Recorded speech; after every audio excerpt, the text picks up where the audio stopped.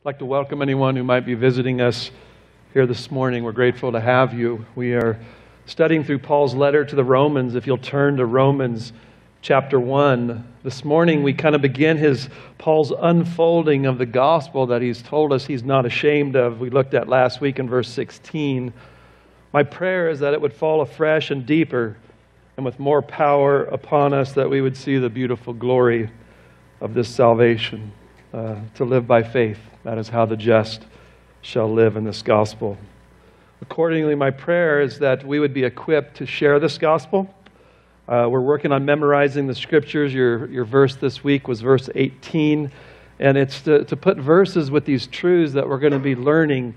And so I don't want you to just learn a cold formula with the gospel. I want you to understand it, its doctrines, its realities, with verses to put with it so that you'll be able to share this gospel, a digested gospel that knows it and lives it and believes it. And now you can actually, when you're ministering to people with it, you can listen and you can hear their thoughts, their fears, their struggles to bring this gospel remedy. And you don't have a canned formula and be like, wait, go back to this point or that point. And I did that at seminary and it just doesn't work very well. So my heart is that you're getting this and you're cementing it in your heart and your mind so that you can proclaim it to others. So we turn first to Paul's first section now of the gospel that we're not ashamed of. And we're going to take a tour really through the human heart in Romans 1:18 all the way to chapter 3, verse 20. And we're going to be dealing with sin and condemnation and guilt and unrighteousness. And we're not going to spend 5 years on it, but we will look close enough that I want everyone in this room to see your own mugshot in Romans 1 through 3. And we will look near enough so the full glory and beauty of this gospel will break forth in every heart, where we will live in forever praise of the salvation from this wrath that we will begin looking at this morning. To where this becomes bigger than anything else in my life, my lusts, my retirement plan. I want this gospel to have the right place in every heart. That's what we're after in Romans. A superficial diagnosis of your problem will bring false remedies and not a true cure. You'll live shallow in the gospel if you don't understand this truth. So I want you to journey with me in this section of the unrighteousness of humanity. You can suppress the truth, Paul will say, by unrighteousness this morning. And in chapter 2, you can suppress the truth by self-righteousness in the Word of God, claiming to be Christians. And Paul's going to go after both. He's going to go to the slum and to the sanctuary, to the righteous and the unrighteous. He wants everyone to see their standing before this God, that we're all in the exact same need of this salvation that Paul's unashamed of. So I want to open this morning with a quote from one of the greatest ministers in the world of the last 100 years, and his name was Dr. Martin Lloyd-Jones. Lloyd-Jones saw a beautiful revival in his time of ministry over in Europe. And this is from an interview in 1980 by a man named Carl Henry. He was a writer for Christianity Today. At the time, Jones was 80 years old. He's going to die just a few years later, and he's had a long, faithful life. And he's going to answer some of these following questions that I wanted us to hear this morning. Dr. Jones, what do you think Christianity ought to say to the economic situation today that we find ourselves in? He said, the great message we must preach is God's judgment on men and on the world. He went on to say, the world proves more and more than ever that we must preach escape from the wrath to come. Can Christians influence and create a Christian culture, Doctor? No, it never will come. All Scripture is against it. It's impossible. The present world situation is a collapse morally, politically, and in every other way. I would have thought at this time our urgent message should be to escape from the wrath that is to come. And in the close of the interview, what parting word do you have for the secular man or woman who does not take Jesus Christ seriously? And Jones said, flee from the wrath to come and believe upon the Lord Jesus Christ. How far has this gotten from our thinking? Does the gospel become just a remedy to save me from a bad life? To help me with addictions? To make me happier when I think about God? To give me a purpose? Friends who are nice and vote the same way? Music that moves me or gives me a moral code? Romans 12, Paul's going to say, don't be conformed to this world and the way it thinks. Our world has removed retributive justice from its thinking. Because we're at a place where there are no right and wrongs, how can there be justice and punishment for wrongdoing? The church has been tempted and gave up in some camps to remove the wrath of God from its declarations. We've moved to a therapeutic approach instead of the gospel that Paul is unashamed of. The gospel that he says is of God. This is God's gospel. We don't tamper, we don't change it, we don't make it palatable. Are we ashamed of the wrath of God, and do we apologize for it? I want to look together this morning at this man named Paul rejoicing over the good news of God, eager to preach this gospel in Rome because it's the power of God to bring men into the realm of salvation. Salvation from what, Paul? Salvation from the wrath of God. Salvation from God Himself. So may God meet us here this morning in truth and align our hearts and our thinking with His. And may He do more for us than we can ever hope or think. And may He transform our minds from the way the world thinks and to open up this Word this morning and let it have its way in every heart, I pray. Let's go to our God. Father, what is before us is sobering, and it rolls into this glorious gospel that we are amazed at. And so I pray, Lord, there are going to be some who don't want to hear this.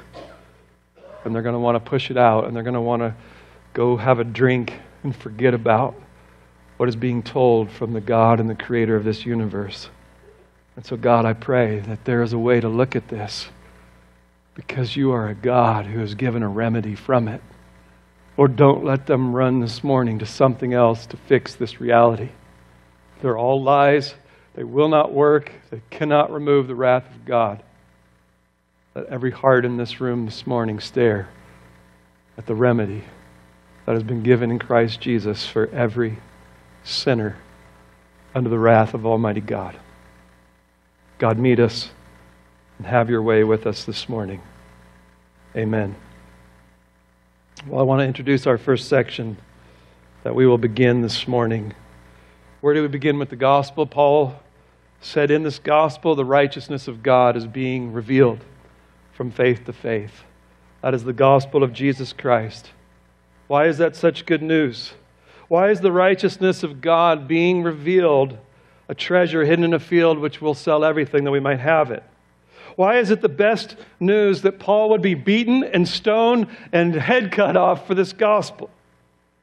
Why do you give your life to this? Because there's something else that's being revealed. The righteousness of God is being revealed daily, and so is the wrath of God being revealed.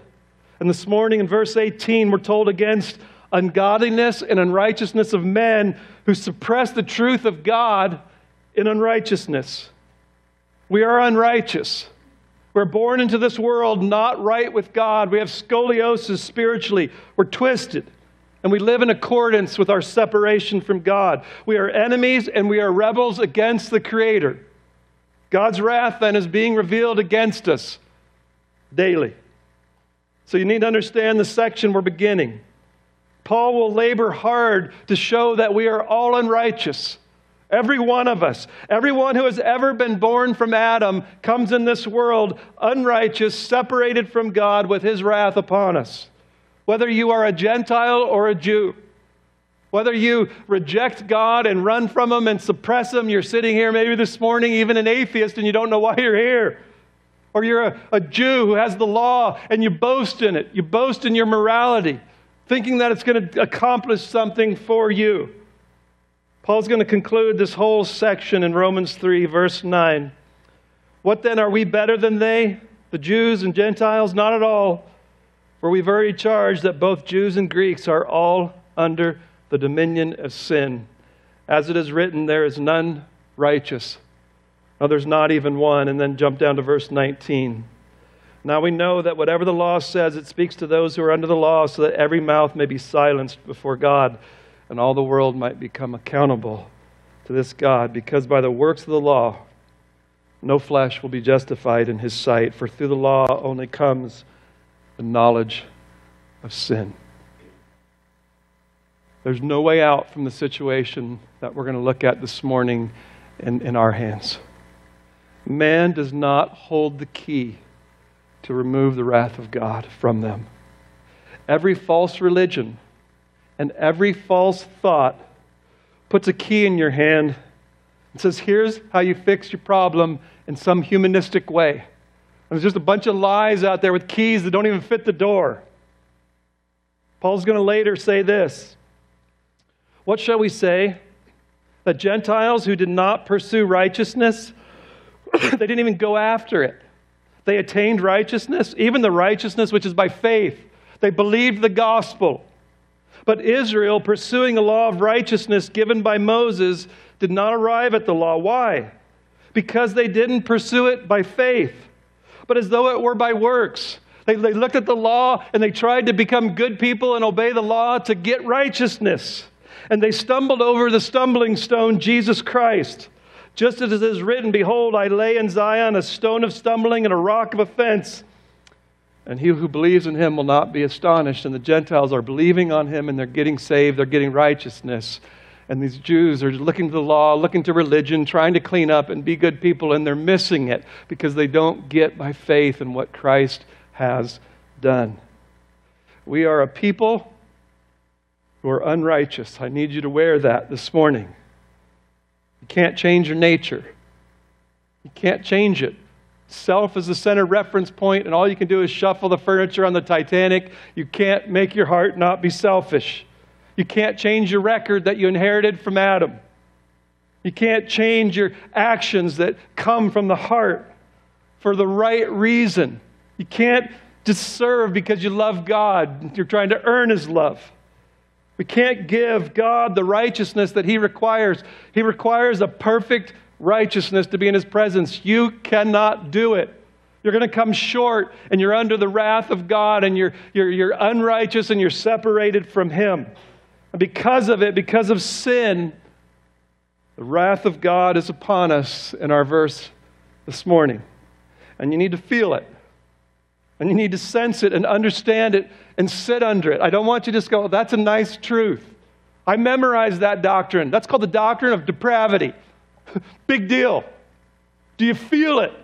Is it you? Is this a description of you outside of Adam, outside of Christ, what you were in Adam?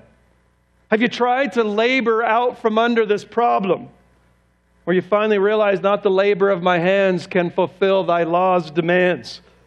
You need a gospel in which it has the power to save you from this wrath, and it gives you a righteousness that now you can stand before this God wrapped in the righteous garment of Christ, accepted and loved and children of God. I'm not ashamed of it, because it can bring you out from under the wrath that we're going to look at this morning. It can bring you into this place where you can stand in grace, accepted and loved by God. I could care less about anything else but this gospel.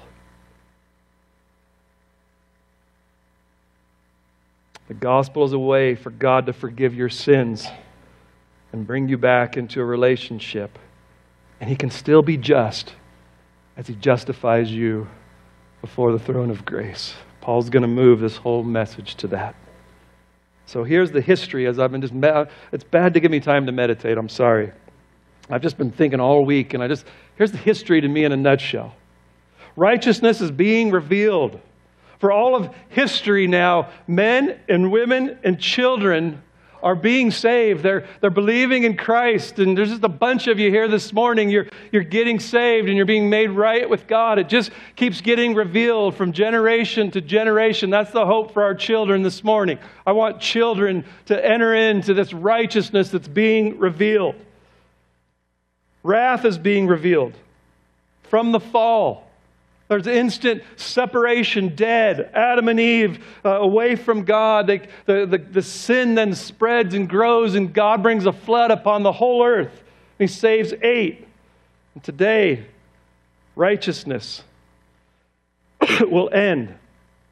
And we're going to end in a place that says where righteousness dwells forever. And we're going to go to a place where there's no more unrighteousness. Christ is the light of the world.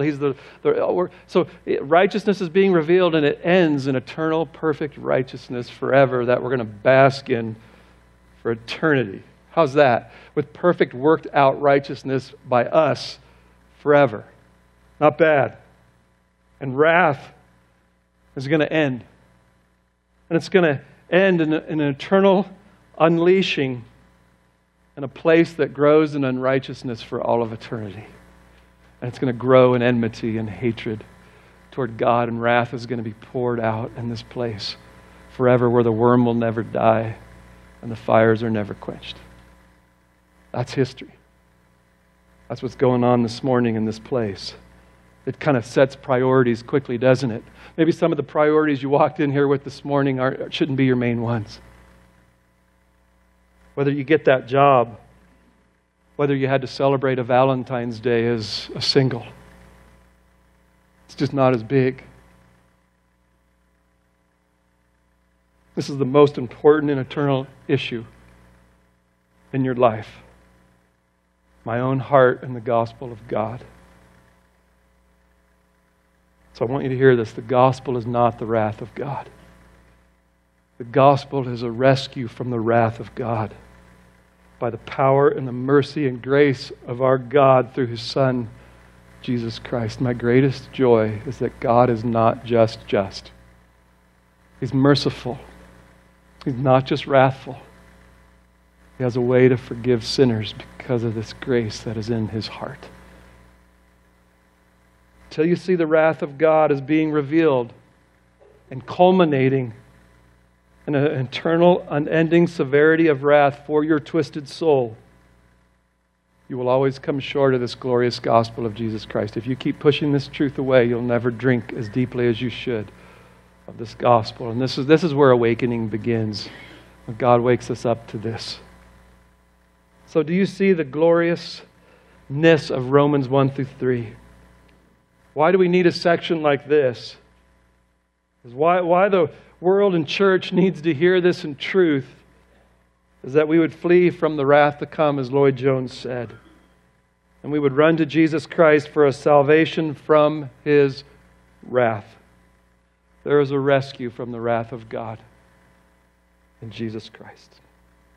So let's take it up together and pray that God will reveal the depth of the beauty of this rescue that we have fled to, or that we need to this morning.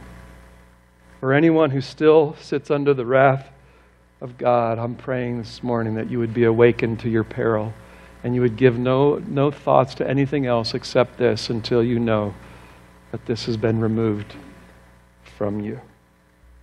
Well, you don't need to hide such a truth. I'm unashamed of it. We don't have to hide it because we have a gospel that can save from it. So don't run from it. Run to God's remedy for it. And so my prayer is that no one will avoid this truth and just explain it away. I don't want you to get rid of it in a false way. I don't want you to find a false cure when God has provided a remedy in His Son. And so I pray that everyone in this room would look to the only remedy as we close out. Let's pray now. Father, I pray that you now will meet us in a powerful way. I pray that you would be revealing these truths this morning, that wrath would be revealed. God, that people would see it, and that righteousness would be revealed, and that everyone would marvel and gaze by faith at the gospel of Jesus Christ, the righteousness of God. So Lord, please come and do what only you can do. Sort out every heart. I know these are difficult subjects, and some who shouldn't will be buried by it. And some who should are going to wink at it and walk out. So God, I pray that you'll take care of each soul and do exactly what they need. God, be with the saints of God and be with those who do not know God this morning. Do your mighty work, we pray, in the name of Jesus Christ. Amen. Romans 1:18, your outline for this morning, Paul unfolds three important facts about God's wrath. We're going to look at the reality of God's wrath, the revelation of God's wrath, and the recipients of God's wrath this morning. And then next week, if God should tarry and we're still alive, we're going to look at verses 19 through 23 of what is this truth that we're suppressing. We'll go into that deeper and look at it. This morning, I just want to begin with the reality of God's wrath. It's a reality that God has unfolded in His Word. He speaks often and clearly about it and with absolute certainty. It is a subject that we don't like to talk about and really don't like to think about. Our society has done a great job of removing our need to even think about it, and we are eating the fruits as a society and as parents. Why have people become so indifferent to the gospel in our day and age? Because there's been a removal of the wrath of God. We've lost an understanding of true biblical justice. The church growth movement beginning in the 80s began to just talk to people about palatable things, nice things, helpful things that will help you deal with stress and anxieties. And the church became a country club, not a rescue mission from the wrath of God. It did a major shift, and it just became therapeutic instead of a rescue mission. The word propitiation, it causes people to roll their eyes. I've heard people say, that's just such a big word. Who cares about propitiation? I just care that God is love. His love, it says because He's love, He propitiated our sins. The wrath, His wrath for our sins. Propitiation means to appease the wrath of God. So His wrath is revealed, and Jesus has propitiated it. He's drained it. He took it away from the believer. The cross is nullified if you throw away the wrath of God. Instead of tears streaming down because wrath was revealed against me, and Jesus drained every last drop on the cross for even my sins. I hear all the time, I'm not perfect. I've got some weaknesses. Positive thinking is really the key. I get it. I have some sin, but wrath is so outdated. It's an archaic, unevolved thought. An eternal hell has caused many in the church to come up with a doctrine then that dismisses it. We don't like it. It's against society. We just don't even want to think about it. And there's just all over the church today, people are saying hell is just, you're away from the presence of God. You don't get His mercy. You don't get His grace. Wrath of God is an active, present reality for all of eternity. And you can't dismiss it. It's cover to cover. Paul, I'm not ashamed of the gospel. Where do we begin, Paul? The wrath of God is revealed from heaven. Oh, I don't like that. It's really, I think, why we have so few Martin Luthers today. Men who wrestled under the weight of who God was in His own sin and almost brought him to a sickness because he had to get out from under it. I just love when I have someone come for counseling under the tyranny of this wrath, looking for rescue. It's a rare thing in our day and age. We've done much harm to the church and the world and our own hearts by not letting this have its place in the gospel where God puts it. It's to set you free. It's to bless you. This isn't to make you miserable. It's being revealed. Psalm 90, who understands the power of thy anger and thy fury according to the fear that is due thee, O God. So teach us to number our days that we might present to thee a heart of wisdom. Help us to live right in light of who you are, O God. God's wrath is revealed.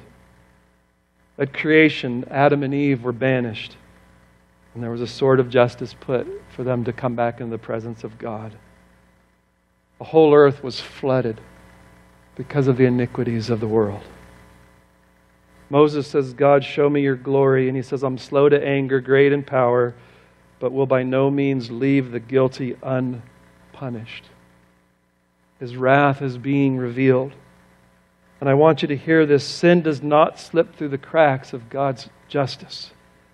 Every single sin in the history of the world must be answered for, and you're either going to answer it yourself or it will be answered in a Redeemer. That is what separates humanity. But every sin will be answered by the justice and wrath of God. God gave Moses the law, and in it the righteousness of God was revealed. But His wrath was revealed in punishment for all who broke the righteousness of God. His righteousness is revealed by the removal of wrath by a substitutionary atonement for Israel. Chastisement upon Israel throughout the Old Testament by other nations and plagues and serpents for their unrighteousness. The prophets warned of the wrath that would come upon Israel and the coming day of the Lord and the great day of wrath that will be coming.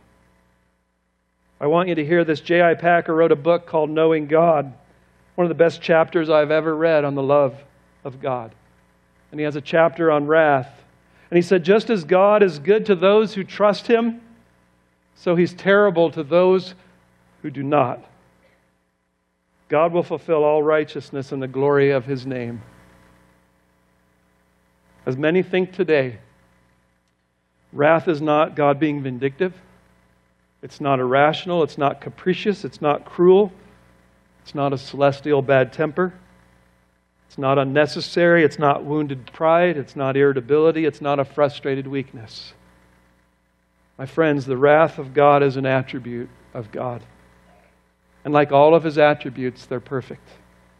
It's as much a part as His love, His mercy, and His grace, and His goodness. It's the divine expression of His holiness and justice towards sin. And it's the right response from His perfect being of who He is. I want you to listen to some New Testament, because sometimes I hear that God is just a God of wrath in the Old Testament. In John 3, for God so loved the world that He gave His only begotten Son, that whoever believes in Him should not perish, but have eternal life. In John 3:35, the Father loves the Son and has given all things into His hand. He who believes in the Son has eternal life, but he who does not obey the Son shall not see life, but the wrath of God, present tense, is abiding upon him. Ephesians 5, let no one deceive you with empty words, for because of these things of immorality and idolatry, the wrath of God comes upon the sons of disobedience. In 2 Thessalonians 1, God will come back and give relief to you who are afflicted, and to us as well when the Lord Jesus shall be revealed from heaven with His mighty angels in flaming fire, dealing out retribution to those who do not know God and to those who do not obey the gospel of our Lord Jesus. The writer of Hebrews says it's a terrifying thing to fall into the hands of the living God. Revelation 6, all the kings of the earth and the great men and the commanders and the rich and the strong and every slave and every free man hid themselves in the caves and among the rocks of the mountains. And they said to the mountains and to the rocks, fall on us and hide us from the presence of Him who sits on the throne and from the wrath of the Lamb that was slain. Hide us from that wrath, for the great day of their wrath has come, and who is going to be able to stand? And they're going to be running and saying, I wish the mountains would fall on us, protect us from the wrath of God. I prayed with a young man this morning before service, and he wept over how many, and we'll just be saying, mountains fall upon us, hide us from this wrath, when there's this day a way to have that wrath removed. The definition of wrath is God's holy revulsion and a holy reaction to whatever is unholy. It's God's righteous response to unrighteousness. It's God's wrath and His personal attitude and His activity toward sin. If He didn't have this, He would be not God. So hear this. His wrath is not a mechanical process. His wrath it's a result of God personally. It's an intense, settled hatred against sin. God is not indifferent to sin. He's incensed by it. His very being and His attributes demand it. And it's precise, and it gives mankind exactly what they deserve. It's not exaggerated. This is what they deserve from His righteous being and His revulsion, what He must do as God. And it's mighty, and it's dreadful. It's not just to the grave. The soul that sins must die, but this wrath is going to pursue you for all of eternity. Do not fear them, Jesus said, who can kill the body, but fear him who can kill both body and soul in hell. Fear the God of wrath if you're not reconciled to him this morning. This isn't a game. And your flimsy little arguments are going to melt away when you stand before this God. People might clap and cheer today, and you might feel great about all your excuses, but when you stand before this God, they're going to melt. They're going to be nothing. And you're going to say, remember that crazy preacher at Southside Bible Church who told you? You're going to stand there one day and your excuses aren't going to work. But God has a remedy.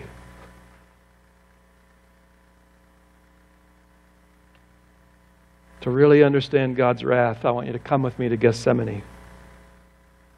The Son of God is about to die, and in his humanity, his deity, he looks into the cup of wrath that he's about to go drink on that cross. And that cup is the wrath of God for our iniquities. And as he looks into it, we see him wreathing on the ground in prayer and distress. His holy soul that's obedient to the Father asks if it's possible, is there any other way to bring about salvation from your wrath? God, let it be done. But not my will, your will be done. Blood starts breaking out of his pores as he's looking at this cup. What will that cup do to you when it's poured out upon your eternal soul? And to know that you rejected the offer of a way to have it removed. If it baptized Jesus into a bloody sweat, what is it going to do to you on that day when you stand before it? Thomas Boston said, to be damned by him who came to save sinners is to be doubly damned. The wrath of the Lamb. And the shared terror of him hanging on a cross, drinking that cup and crying out, my God, why hast thou forsaken me? The terror of that cry will be the eternal cry of the one who has wrought so great a salvation. To take this out of the gospel of God is to gut it. It's to gut it. It's to destroy it. And it's to do great harm to such a beautiful gospel. So I pray, don't you dare. I'm unashamed of this gospel, said Paul. It's a gospel that can remove the wrath of God. So much so that when he gets to Romans 8, he can say there's no condemnation for those who are in Christ Jesus. There's not even a drop left for you because his Son will drain every last drop of that cup. That's the reality of God's wrath. Secondly, I want to look at the revelation of God's wrath in verse 18. For the wrath of God is revealed from heaven against all ungodliness and unrighteousness of men who suppress the truth in unrighteousness. We're going to take a look at that next week, what that all means. But it's important to see as we begin this series, this section. This is the exact same word that we saw last week in verse 17. It's in the exact same tense. That's no small deal.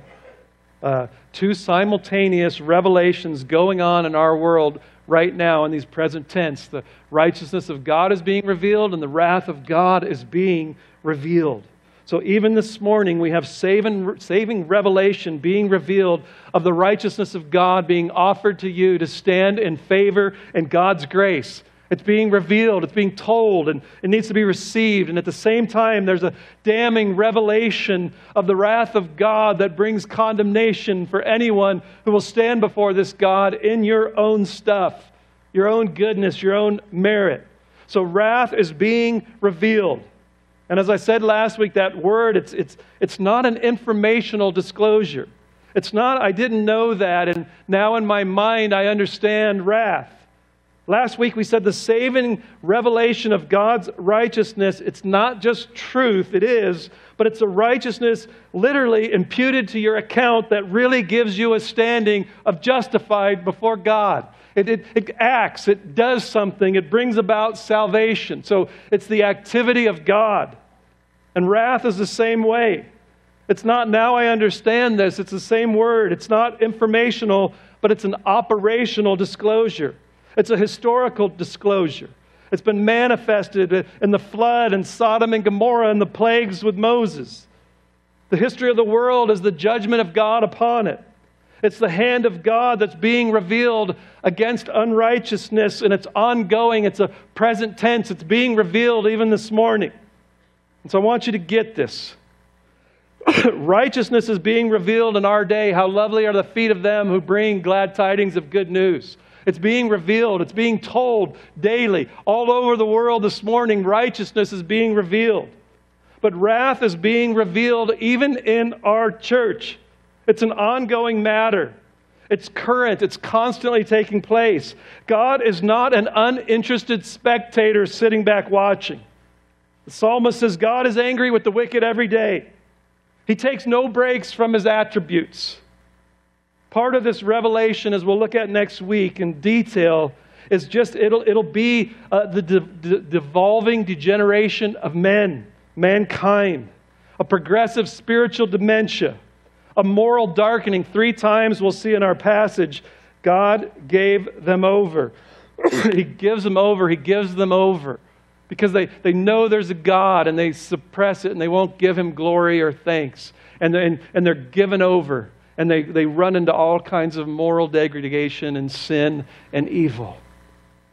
I've heard the saying, if God doesn't judge America, He owes Sodom and Gomorrah, forgiveness or explanation. I'm telling you, God is judging America. And the way we know the wrath of God is being revealed, we'll look at the sins that happen when you're given over, and they characterize our country. And I pray they don't characterize our hearts this morning. So in our world daily is an active abandoning of God in our society.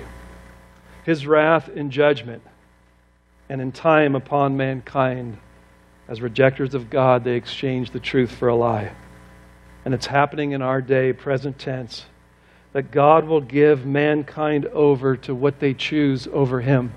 Just keep saying, I want my little lusts. I want this more than you, God. I don't need you. I want this. I want that. And you just keep choosing everything other than God. And there's a time where God says, you don't want me? Okay, I'm going to let you go. It's like a steering wheel out of alignment. I'm just going to let it go its own course. And you're going to drown in it. You're going to drown in sin.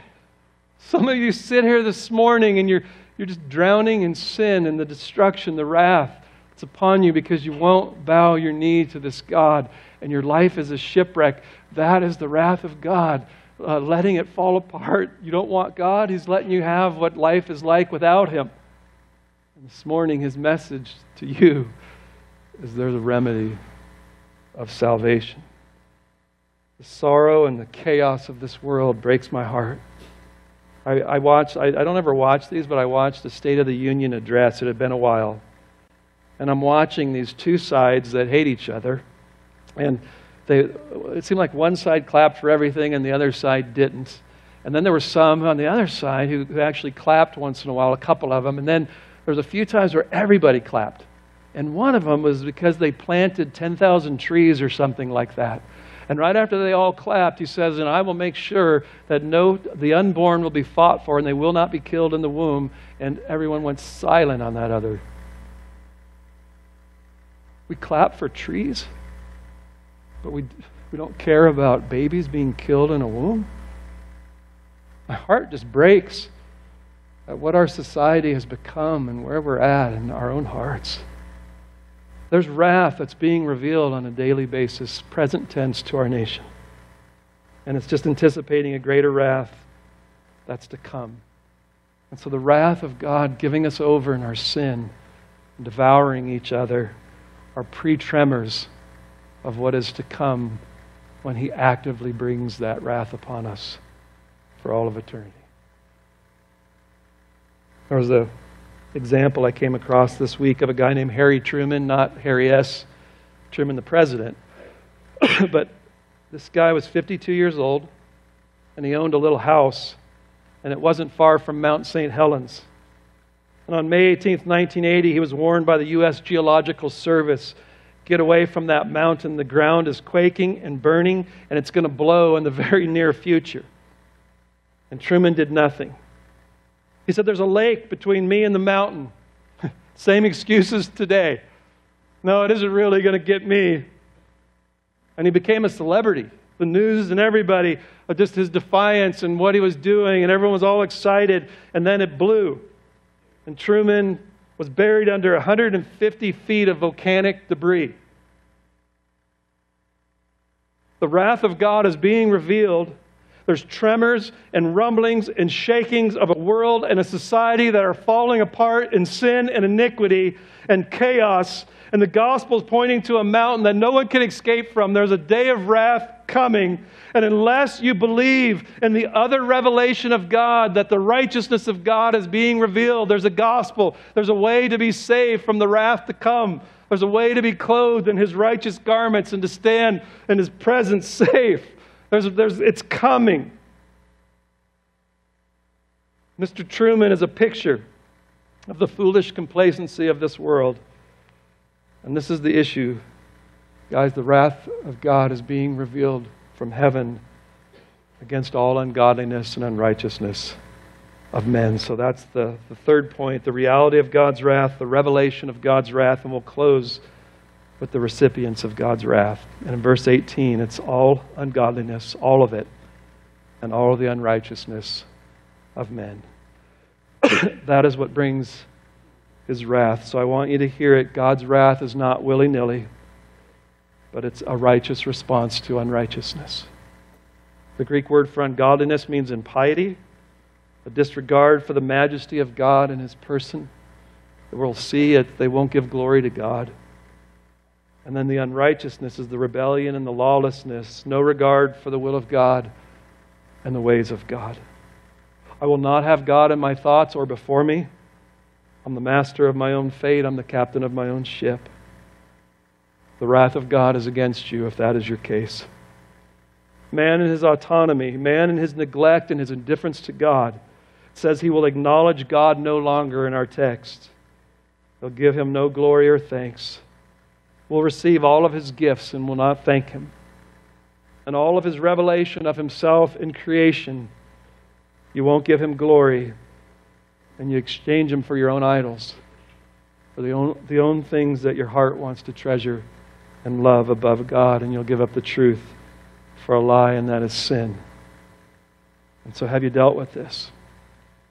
You can't ignore it or repudiate it. It doesn't alter its reality. I want you to hear that. You can do whatever you want in your mind. You can play whatever tricks you want, but you cannot change this reality. You are sitting in it, and you're dying. And there's a rescue for anyone in that place this morning. Please don't run from this reality. God has revealed it. God has revealed this. So what must we do to be saved from the wrath of God?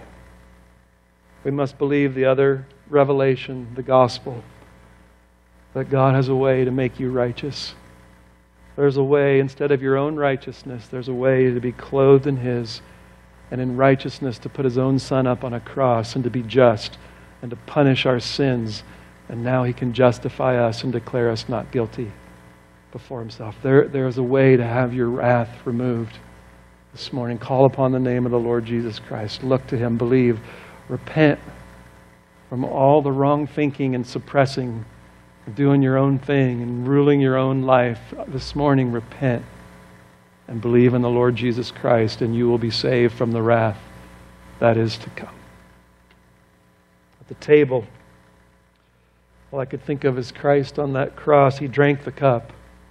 That cup that baptized Him into a bloody sweat. He drank every last drop of God's wrath for our sin. So now He holds a cup out to you at the table. It's the cup of mercy. The cup that has forgiveness of sins. Do this in remembrance of me, for the blood that was poured out, so that you'll have no wrath ever come upon your head. Only the forgiveness and the mercy and the grace of Almighty God. I hold out to you God's gospel concerning His Son. And I pray that no one would walk out of here without believing upon the Lord Jesus Christ to be saved from God. I'm going to close with just a couple thoughts of application. Here's what kind of God did with me this week. God hates sin this much. It just alarmed me again to how holy God is and how much He hates sin. The more I meditate on hell, all I can see is the holy revulsion of God and how much He hates it. And if you love Him, you must hate it with the same vehemence that God does. And so we need an awakening in our hearts this morning as how can I make peace with what God hates? Have you made a peace treaty with sin and you just sit here in defiance? I pray that this truth would just cause you to say, I got to hate what God hates and love what God loves. Hate sin.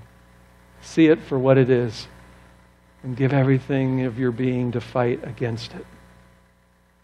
Second, we learned that Paul was a debtor to all of humanity. He owed a debt to tell them of the gospel of Jesus Christ. And so I want you this morning to bring that back to your mind and realize you're a debtor to people that are under this wrath. When they're saying, mountains fall upon us, hide, get me away from this wrath, and you say, I just was too busy. I want you to let this go in deeper, that you're a debtor to people who are under the wrath of God. It's not just a little thing. It's not that you're right and they're wrong. That righteousness is being revealed to you and wrath is still being revealed to them.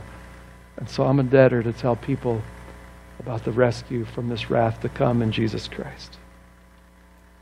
Thirdly, is I want you to have an eternal joy and song that your greatest need has been taken care of. I just want you to be so happy and full of joy that wrath is off you. It's gone. I live in the acceptance and love of God. It's the sweetest feeling you could ever have. We should come in here and it should just be quit singing so loud. You just want to praise Him and worship and declare Him because He has removed His wrath, and the way He did it was by not removing it from His Son.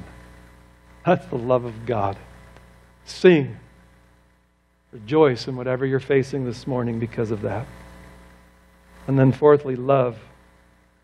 Love that Jesus went into that fire for the glory of God and for you. I just want you to love Him. I can't imagine how terrifying that cup was. And He entered into it for you. That's got to do something to your heart. That doesn't get a 5 cents response. I offer up my body a living sacrifice to you, God. This one's been sitting on me. If God could forgive you that much, how can you withhold forgiveness of another? It says that song, Jesus, thank you. Once your enemy is now seated at your table. That's what forgiveness does, is it brings you into fellowship. And I just pray that when we look at the forgiveness of God, that we will be characterized by forgiveness of one another. And then lastly, I want you to let the gospel have its way in your soul. This is how you get revived. This is how you get awakened, as you realize the wrath of God that was being revealed. And you can look back to your own life of how shipwrecked it was and how broken it was and how addicted and how messed up I was in my own life. And God set me free and lifted that wrath. And if He hadn't done that, it would have ended in such an eternal, unending wrath of God. And if you can just see that God has rescued you from that and the way He did it in His Son, it's just got to do something to our hearts and our lives, and just quit being cold and apathetic and think about this once a week. And so I pray, let the gospel have its way in your mind and your heart and your will this morning. Let's pray.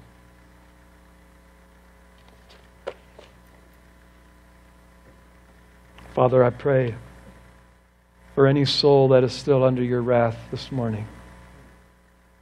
God, please, right now, let them feel it. Convict them of their sin and the judgment that must come from a holy God, and righteousness, that their own righteousness will never get them out of this. It'll never be enough to let their good deeds outweigh their bad. Let them be convicted. The only righteousness is the one revealed in the gospel. The righteousness of Jesus Christ that can be theirs by faith this morning. Please, God, deliver them from the wrath that is to come. Let them be delivered from you this morning. Give them eyes to see. Let them call upon you now to save them from their sin and guilt and shame and hiding.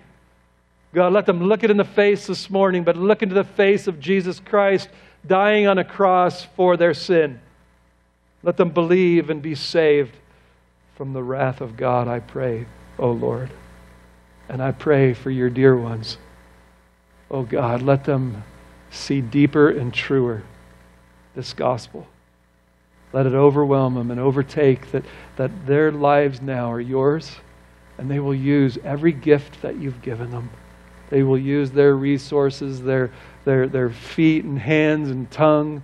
They will give everything to you in this gospel. God, let us hold nothing back as you withheld nothing of your Son for our salvation. God, by the mercies of God, let us offer up these bodies living sacrifices. Lord, awaken us to coldness and meandering and lukewarmness of our day. God, let us burn with hot embers for the love of Jesus Christ, who is the gospel. And I thank you, and it's in his precious name that we do pray. Amen.